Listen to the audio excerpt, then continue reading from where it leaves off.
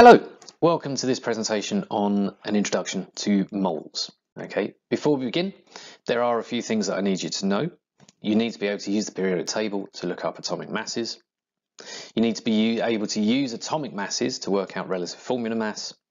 And you need to be able to rearrange simple formulae.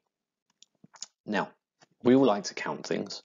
I've got a dozen eggs, a dozen elephants, I've got a dozen mice. It's all the same number of items here, but they definitely have a different mass, okay? And that becomes important later on. Here, I've got a beaker of water with 18 cubic centimeters in it, and I know that that's going to be 18 grams. But how many molecules is that? Well, it's actually a bigger number than the total number of blood cells found in humans. It's a similar number to the number of stars in the universe, the entire universe, and it would take 10 billion chickens laying 10 eggs a day, more than 10 billion years to lay the same number of eggs. So back to our water. The number of molecules in this amount of water is incredibly large. It is 6.022 times 10 to the 23. Okay, bear that in mind. Remember that number. A mole is just a way for chemists to count things. And it might be molecules, atoms, ions, but it allows us to count these kinds of things. And a mole is 6.02 times 10 to the 23. It's that very large number that we've just seen. There's a couple of things that this can be applied to. The mass of 1 mole of an atom is the same as the relative atomic mass in grams. And the mass of 1 mole of a compound or a molecule is the same as the relative formula mass of that compound or molecule in grams. Okay, so let's use that. So, same statement. If I take sulfur and I look sulfur up on the periodic table, it has a relative atomic mass of 32. And that means that 1 mole of my sulfur atoms is equal to 32 grams.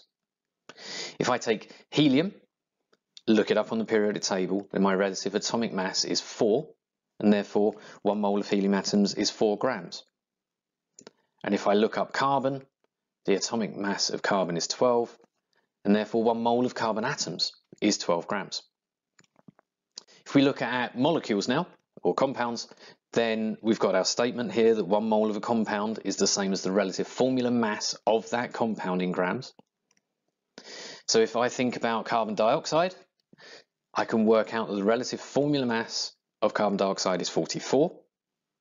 But that means that 1 mole of carbon dioxide has a mass of 44 grams.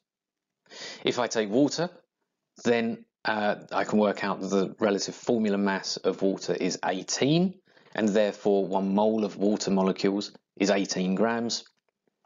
And if I take glucose, I can work out that my relative formula mass of glucose is 180, and therefore 1 mole of glucose molecules is 180 grams. Okay, so let's do a few calculations. Okay, well, let's put a few equations here. Okay, the number of moles is the mass that I'm looking at divided by the relative formula mass or the atomic mass. I can rearrange that so that the mass is now equal to the number of moles times the relative formula mass. Or I can rearrange it again so that my relative formula mass equals the mass that I'm studying divided by the number of moles. And some people like this in a equation triangle, and here we go. So here is the equation triangle, and if you want to use that, that's absolutely fine.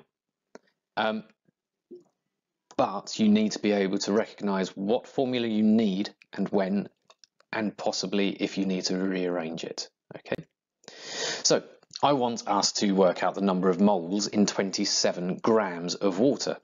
Okay, so what equation do I need? Well, I need this. The number of moles is the mass divided by the relative formula mass. Well, the relative formula mass of water is 18. I've got 27 grams, so my equation becomes 27 divided by 18, and I get 1.5 moles. What is the mass of 2 moles of copper sulfate? Well, I need to work out what the relative formula mass of copper sulfate is, and I need to use the correct equation. So the relative formula mass of copper sulfate is 195 here, and I then plug those numbers into my formulae. Mass equals moles times the relative formula mass.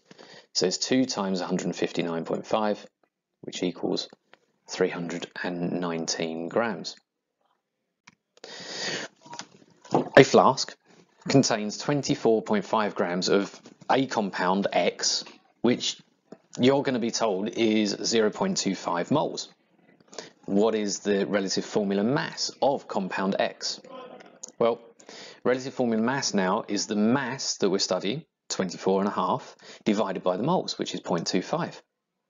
So I know then that my relative formula mass must be 98. And I know I've gone through those quickly, but now I want you to have a go. So pause the video, have a go at these, and on the next slide I will show you the answers. But you need to pause the video. Here we go. Here are the answers. Make sure you got them correct, and if you didn't get them correct, try and work out why you didn't. Okay? Thank you for watching, and have fun with moles.